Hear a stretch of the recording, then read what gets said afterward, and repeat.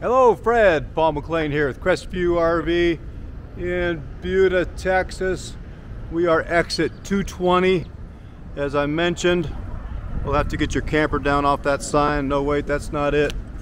This is it here. We're right by Cabela's, as you mentioned, so I think you know where we're at.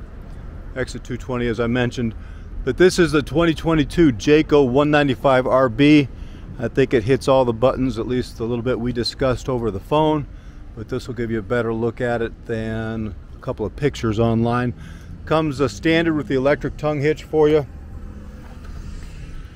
Super light, no slides, well built, 2-year bumper to bumper guarantee on it, warranty. Spare tire, of course. And I broke down that dinette so as you can see how much of a bed that makes. See if it's good enough for you. That LED light strip under the awning here you can turn on or off. Mag wheels, come on. Let's look at the inside. So this has got a heck of a closet here in the back that I'll show you that doesn't come with many floor plans of this size. You'll have some storage underneath that bed there, Fred. And this is the dinette. Let's see if I can get a good angle here for you. Made into a sleeping area.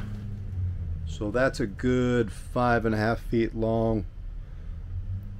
A couple circus workers or a real person could be just fine right there.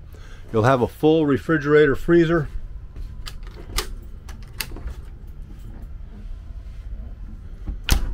You'll have a high point microwave. There's our freezer. You'll have 2-burner stove. The pink stuff isn't Kool-Aid, that's antifreeze. These are all winterized currently. You'll have 110 outlets on either side of your bed. Storage underneath the bed here that access to the outside storage. AM, FM, Bluetooth radio inside and out. If you want to put a TV, just simply plugs right there, and you can either just set it on the countertop or get a wall mount, either one. Bathroom is a pretty standard tub shower. Bathroom, toilet paper holder. Easy peasy. But this is what's kind of unique about it, is you have this great big closet in the back. That's more hanging space than some of my 40-foot campers actually.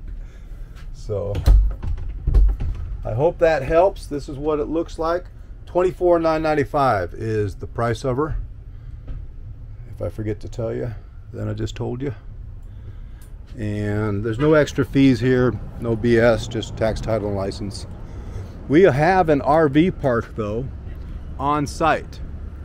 And the advantage of that is that not only do you do your orientation class with your technician at an RV park site with the water and the electric all hooked up, which is not available at most RV stores, but we recommend for no charge that you spend the night in it, and that way you can make 1,000% sure everything's 100% before you go out and camp in it for real. So that's me getting paged. I'll get this to you as soon as I can. Thank you very much. Let's go camping.